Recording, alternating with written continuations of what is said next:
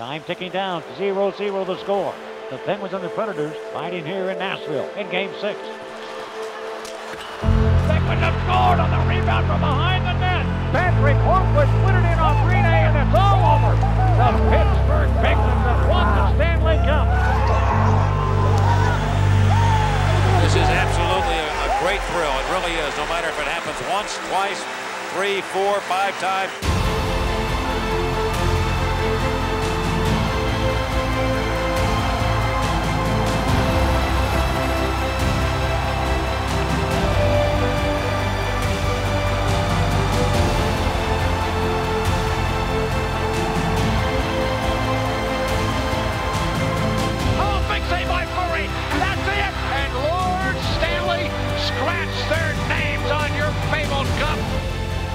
These players something that they will never, ever forget, and the bond between them all is something that you have to experience to really understand how this will carry the rest of their lives.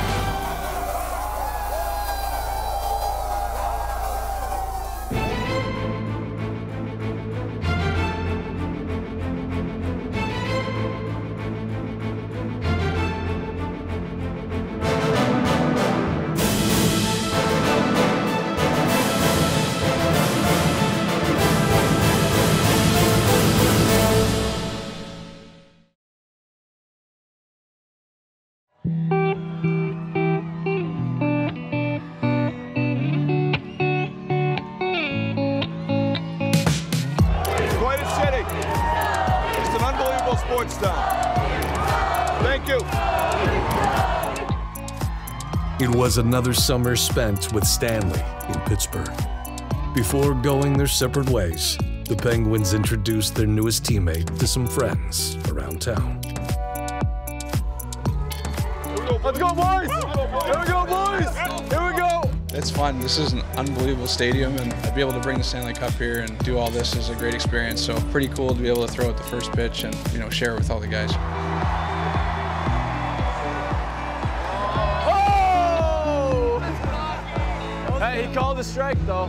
Pittsburgh's just a great sports town. I think we all understand that, and I think we all pull for the other teams who are part of the city, and it's really cool to see some of the guys and see the reaction to seeing the Stanley Cup. It doesn't get old. Hey, if we clear benches right now, would you guys fight? Oh yeah. Sick. I would go after the littlest guy.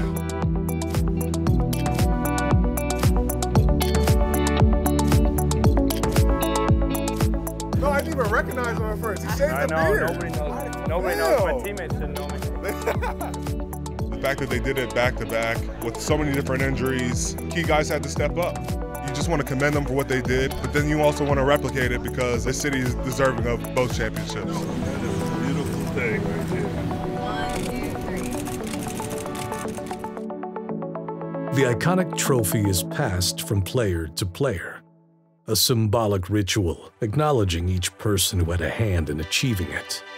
And so when each player gets his day with the Stanley Cup, well, he passes it along to those who helped him. Went to BC for 3 years. This is what helped develop me as a person and as a player to eventually win the Stanley Cup. So I wanted to bring it back here. I still come here and work out and skate, so it's still a big part of my life, and I still got one more class left to graduate, so hopefully I'll be done with that pretty soon. Last year I promised if I won it again to Coach York, I'd bring it back to BC, and of course he held me on that promise, so it's special to be able to bring it back. What's up, buddy? How you guys doing? Lauren, nice to meet you guys. He won 2 high school championships, came to Boston College, won 2 national championships, and now with NHL has won 2 Stanley Cups. So he has a certain aura that he brings to teams, which you can't deny it. High five. Yeah. Oh, nice. Went to the Stanley Cup when I was 18 months old. I grew up a Penguins fan, and so to watch your best friend win 2 Stanley Cups with the team you grew up watching is really surreal. And so it's pretty awesome to be part of this day and just be around for everything. I'm proud of this guy. I'm proud of all of them. All right, Grandpa. Love you. Yeah, love you too. We're just so proud of him as a person and a player. He's a great kid. You still can't believe that he's just a regular kid that made his way here, and dreams really do come true.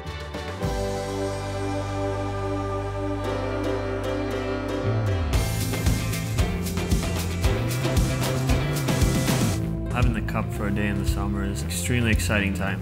You wait for it, you know it's a week left, and then you start counting down the days, and then the day you get the cup, it's just joy. This year was awesome, a little more laid back. We went on the lake, that was pretty fun on a houseboat, and that was a lot of fun. Then we had a party with Chad Brownlee, country artist from Kelowna, that actually was drafted to the Canucks. He came out and put on a little show, and it was awesome, and just an unreal day. It's an unbelievable experience to have the opportunity to spend a day with the Stanley Cup. When you've been in the game as long as I have, you don't take it for granted. I've spent a lot of time at this rink coaching kids over the years and coaching my own kids, and so this rink in particular means a lot to my family and my kids, and we thought it would be nice to bring it back and share it with the next generation. Hi guys, how are you? Nice to see you. What's up? We grew up playing hockey at the Bog there in Kingston for the Breakers program, and to see the kids that were in my shoes growing up in that rink and playing hockey for that same program, it's awesome to see their faces and just to see them light up when the cup comes in the building. It's definitely a cool experience. We'll be the last two teams on this ring. This ring will move up. They'll all move up, and then this one will go into the Hall of Fame. A lot of the people who are even at this party don't see how long it's been and how long time coming it is, and like how many times we've moved and how many times he didn't know what the future was going to be like, and he has even said, like, if I never won a Stanley Cup in Pittsburgh, I don't know where we would be right now. For it to finally come together after all these years, I feel like is something that I could never have even pictured. So it's unbelievable. I feel like I've never had a job in my life. I'm 49 years old and I still feel like I'm playing a game that I love to play and love to be involved in. So I don't know that I can put into words what the game has meant to me.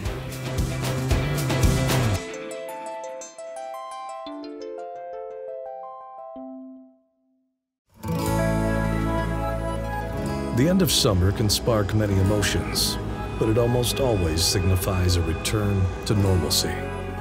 For the back-to-back Stanley Cup champions, it marks the beginning of a new story, one they hope has a familiar ending. That first day when everybody reconvenes for training camp and we get ready to start the journey all over again, I think it's exciting for all of us. You get giddy and excited to get to the rink that first day and see everyone again, and even though it really wasn't that long since we saw each other, everyone's happy to get back at it and try to get another one. You miss everybody. You miss the guys, you miss the camaraderie. Everybody comes in, they're happy. For the most part, they're healthy, and everybody can start fresh again.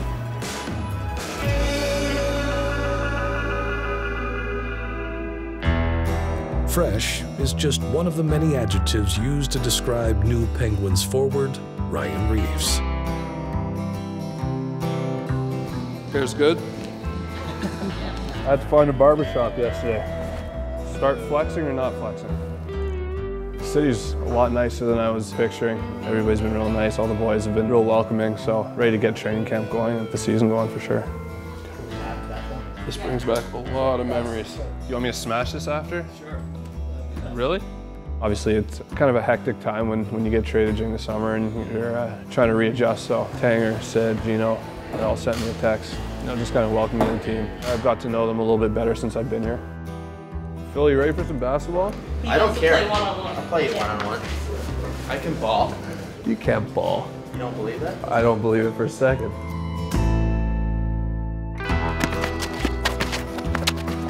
Oh, wow.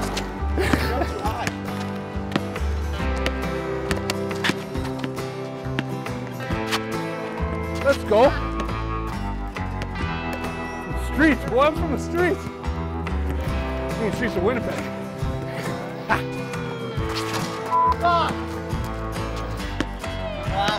Guys, I can't get nothing in. I'm gonna have a tough time winning here. Holy shit! Game, blouses.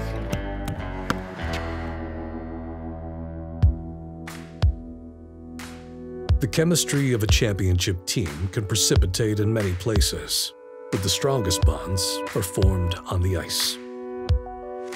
We're trying to create a training camp that encourages a competitive spirit. That's part of the design of the camp, and one of the things we love about our guys is how competitive they are.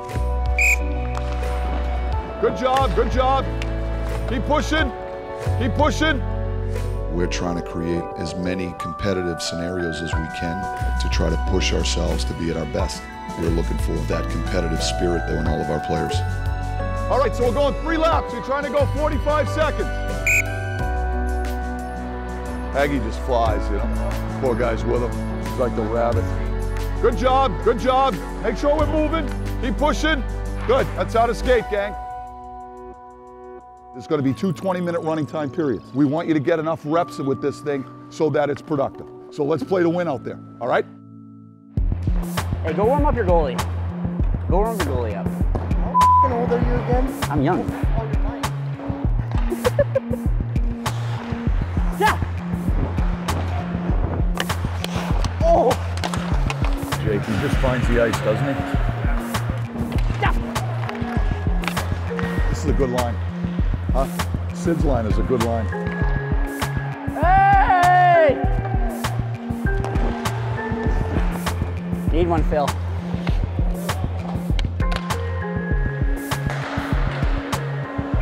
Oh, nice play. 2 goals for Jake. Okay.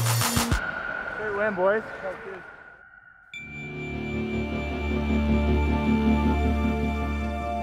Pittsburgh Penguins hockey is back. It's preseason for the 2-time defending champs. Here we go. Tonight it all starts again. Here we go, man.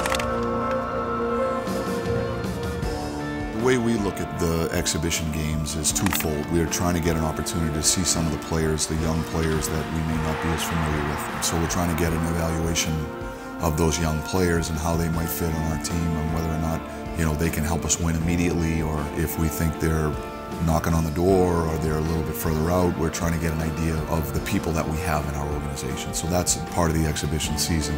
The other part is trying to prepare our team for game 1. And so, you know, we're trying to implement certain strategies and tactics as far as how we're trying to play the game. It's hard to simulate game situations in a practice environment. The intensity, the belligerence, the pushing, the shoving, the body contact, the physical aspect of the game.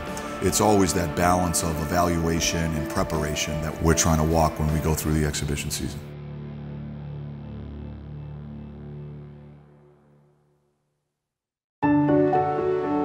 Prior to ringing in the new hockey year, the Penguins added another to their collection.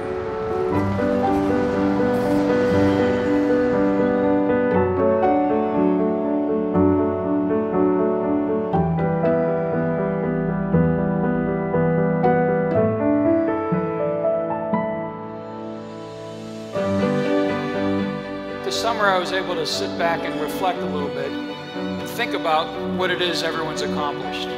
Back-to-back Stanley Cup champions in a salary cap era. Unbelievable.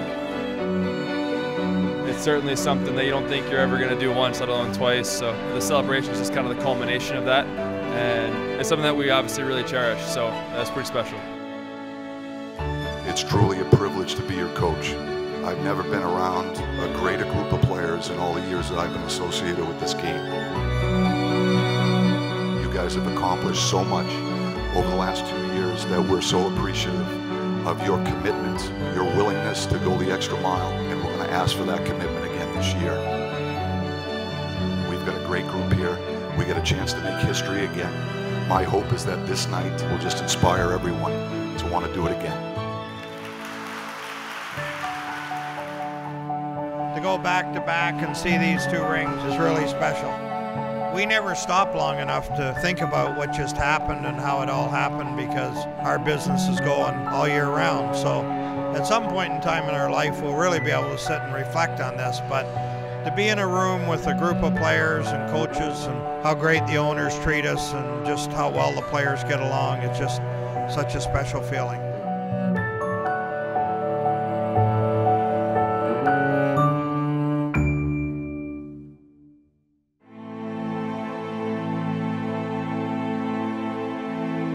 Going through that Stanley Cup run, the commitment level, the intensity and the sacrifice that our players went through for 2.5 months in order to accomplish that goal and allow that banner to be lifted to the rafters. It's definitely not, something that happens very often, and for it to happen 2 years in a row, it's pretty cool.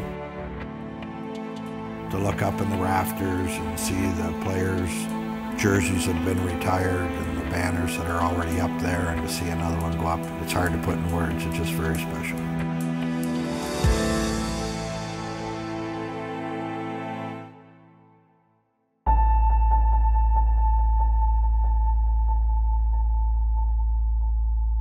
Okay, gang.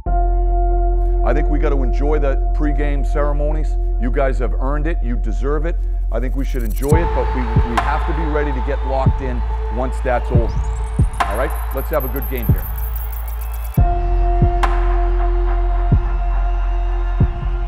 It was the culmination of what any hockey player hopes to achieve. A year's worth of work immortalized, suspended in history forever.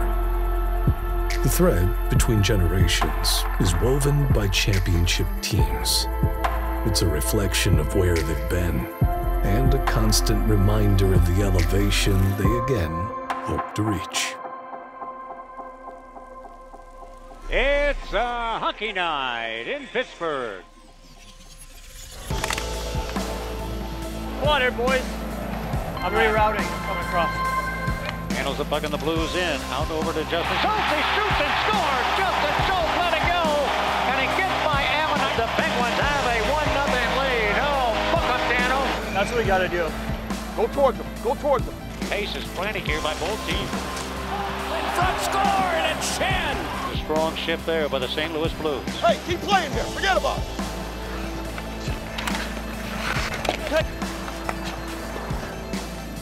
Come on here. Come on, we need some juice here. We're flatline. All it takes is one shot. We're right back in the hockey game. 6:19 to go. From the tank, center point, right side, Malkin, slapper, save made, rebound, score, Crosby. Mike Fake is the man that got it. He rips in the rebound, and the Penguins make it 4-3. Oh, slap me, silly Sidney. Rust handed it over. McKegg across, score! Sheary! Tie game! It's out of battle, gang. That's out of battle. Lead pass to Pietrangelo. Penguins zone, drag it, shoot it, scoring. Pietrangelo wins it for the Blues. He beats Matt Murray, and the Blues have won in overtime. At 1 minute and 15 seconds, it's Alex Pietrangelo.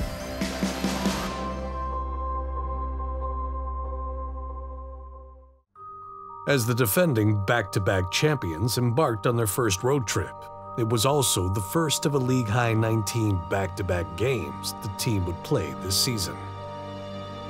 Whether you win or lose, you got to be honest with your game, and it hasn't been good enough. So it's a tough lesson, but we've got to take something from it, and hopefully this is something that's a wake-up call for us. The Penguins return home, looking for their first win of the regular season. It's time to congratulate you. Appreciate it. Thanks for everything you did. Thank you. You're a big part of this. Really appreciate it. It's pretty awesome. Yeah. Thanks again. Yeah. Good luck. Thanks. Okay. I'm sure it'll be emotional at the beginning, but he's one of those guys, you know he's a dangerous player. You know he's going to try to get on the board, and you know he's going to try to get under somebody's skin. It was weird seeing him on the other side, but, good for him. He's doing well. Malkin, one-time drive, he scores! The game itself felt like it was right back where we left off in June. It was intense, and it was the games you love to be a part of. There are animosities that build up when you play against a certain team in a series, but when these two teams match up, it seems like it's an emotional, intense battle.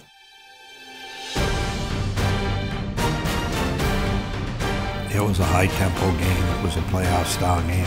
We had to play the game in different ways. It got physical at one point. We made the adjustments to cover off that physical area. Now we're able to play the game any style a team wants to play. Ole Mata has given the Penguins a 4-0 lead. That was the first game when, in our 3 games that we saw our team play at the level they're capable of.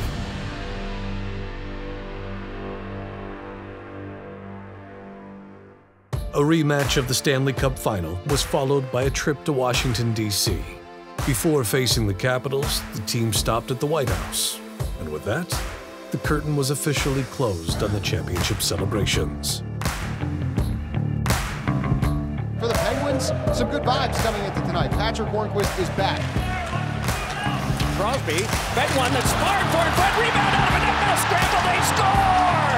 It is Hornquist at his office It's important to get the points early on. You've seen some teams that have come off a Stanley Cup win and they start to struggle early. We know that we have to play the right way day in and day out. And if we play similar to what we did there, have a good chance of getting some points early on, even though we're playing some really good teams and those matchups are fun. It's easier to get up for them and you know we're going to be ready to go. We need some wins here. Time will run out on the Capitals. That's 2 in a row for the Pens. Guy playing on 9 fingers, the Horn guy. Nice, Strong.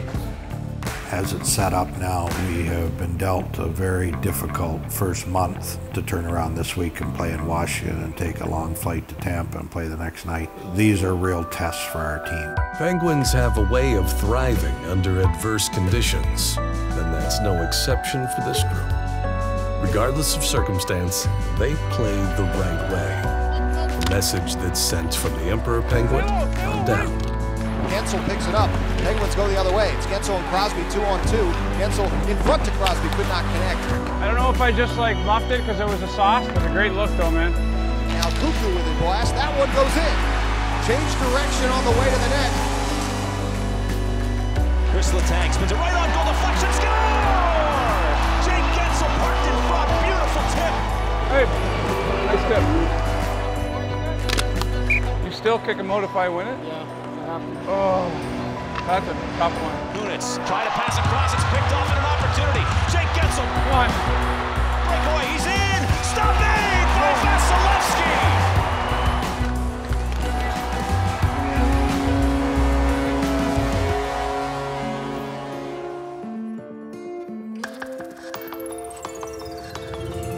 Our focus has to be just on the day-to-day process. And that's what we're preaching to our players, is make sure we come to the rink every day and take ownership for your own respective game to try to help us get better.